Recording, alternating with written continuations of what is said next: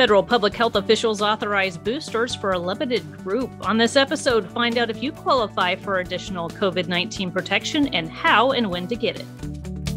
Whether you live in or just love Johnson County, Kansas, JoCo on the Go has everything Johnson County. Here's what's happening and what's coming up in the community you call home. Thanks for joining us for JoCo on the Go. I'm your host, Teresa Freed, a Johnson County resident and employee of Johnson County government.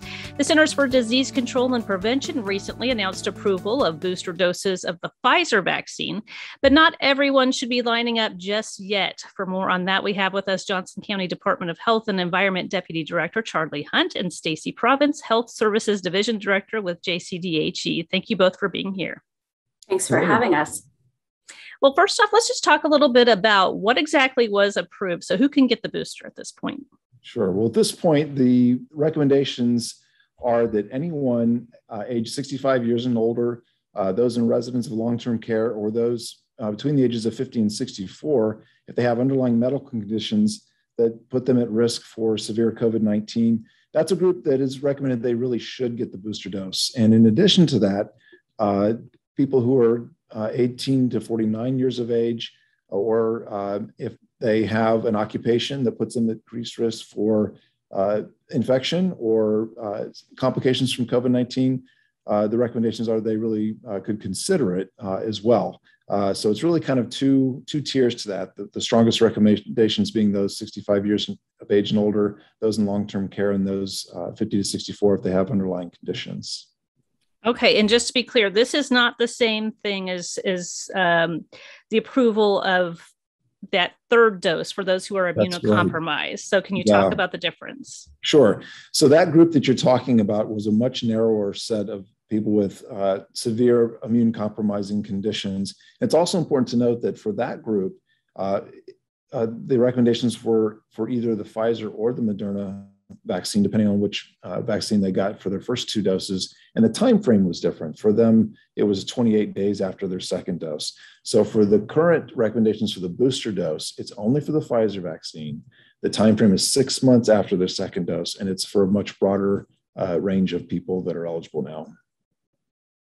Okay, and I don't know, Stacy, if you know this one, but so the booster shot, is that the exact same dosing amount, or is it a different amount?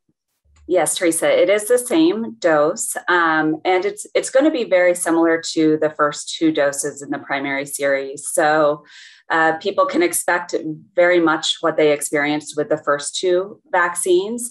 Most common side effects, like with any vaccine, are really just a little bit of fatigue and some soreness at the injection site. So it's going to be very similar to what they experienced the first two times. Okay. And so that's the similarity. Now, what's different this time, we were instructing people to come back to, say, for example, our health clinic to get their second dose of their vaccine. But now the vaccine is widely available. So for that booster dose, where should they go? Right.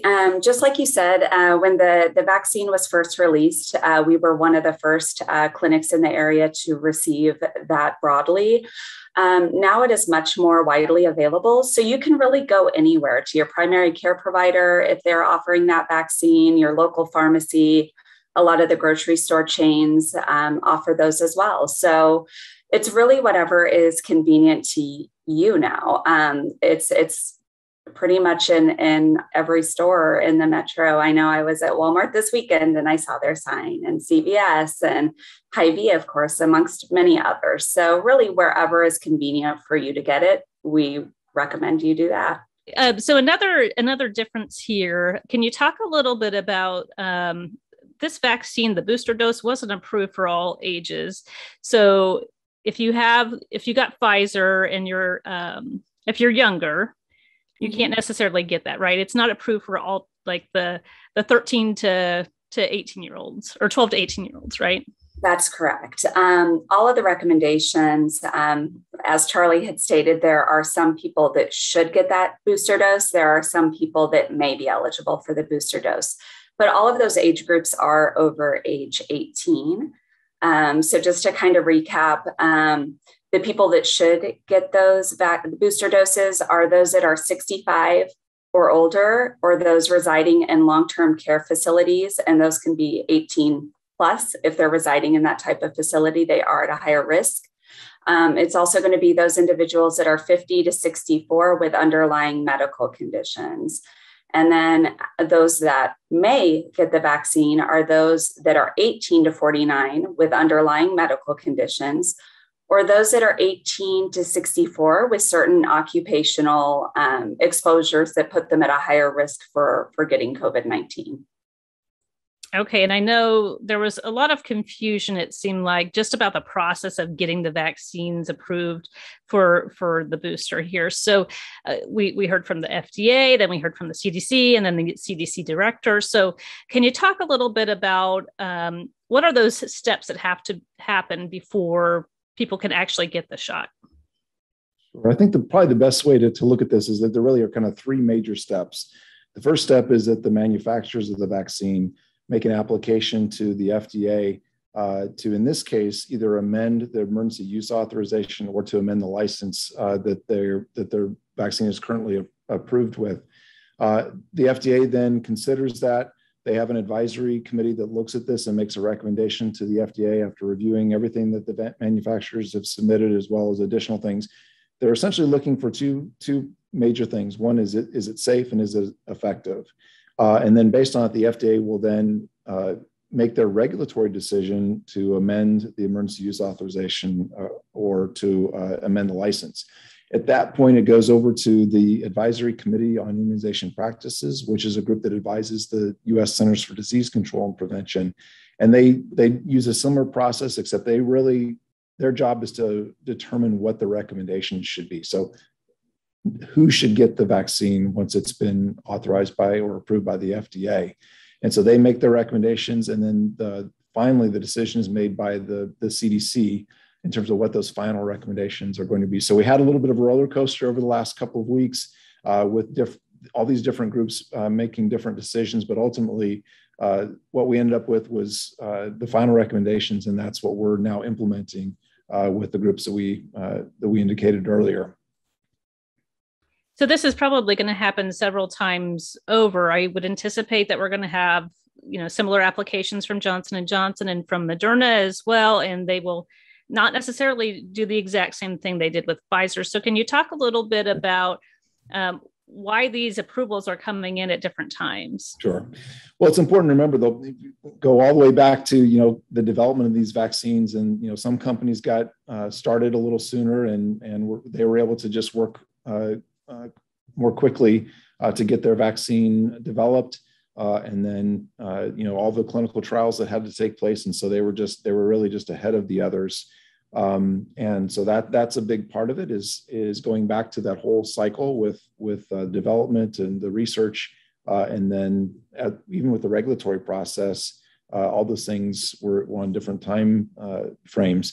And as we know, the different vaccines are also authorized for different or recommended for different age groups. For example, for some, it's different age groups than others. And so it's very possible that for the booster doses, we might also see recommendations or approvals differ by vaccine. And so we'll have to just see how this process plays out.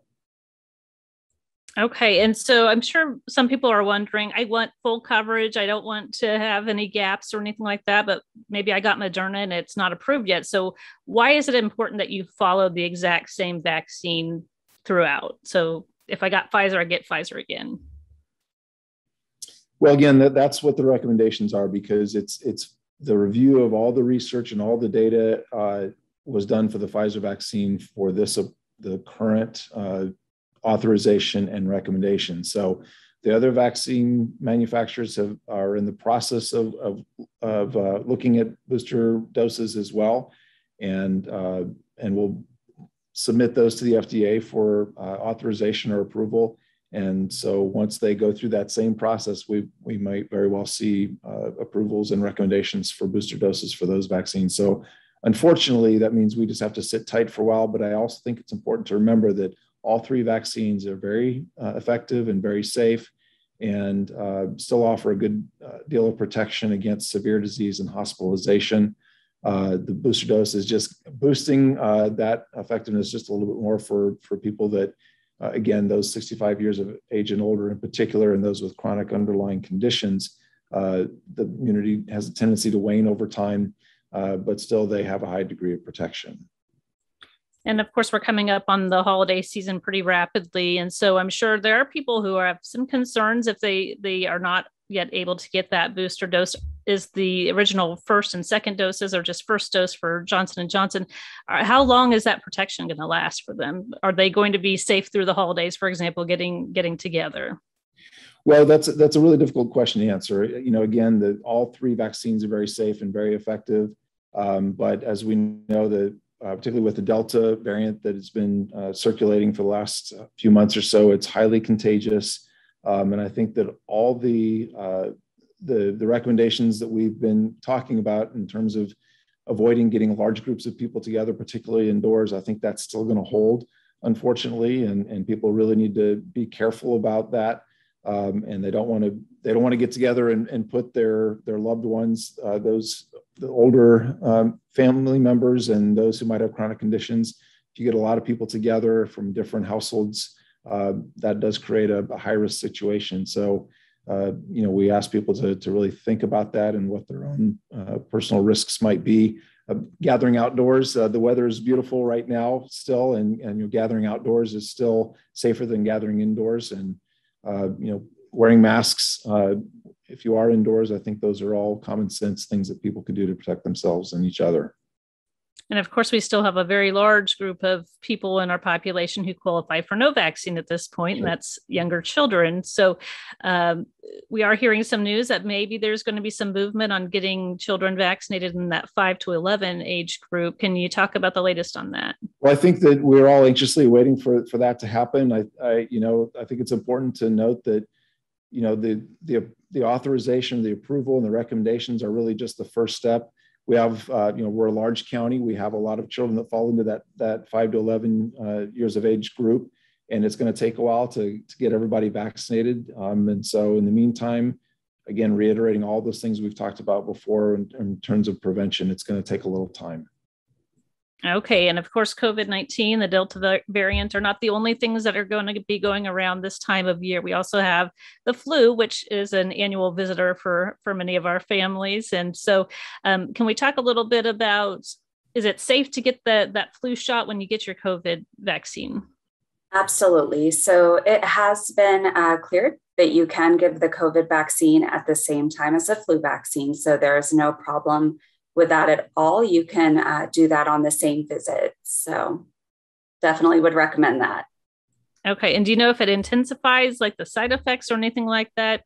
Or do people feel worse? No, like we discussed with the booster dose, really those same things can occur. Just the fatigue, sometimes after those vaccines, you might get some mild flu-like symptoms and some localized muscle pain, but it should not magnify it, and it has been approved to be given simultaneously.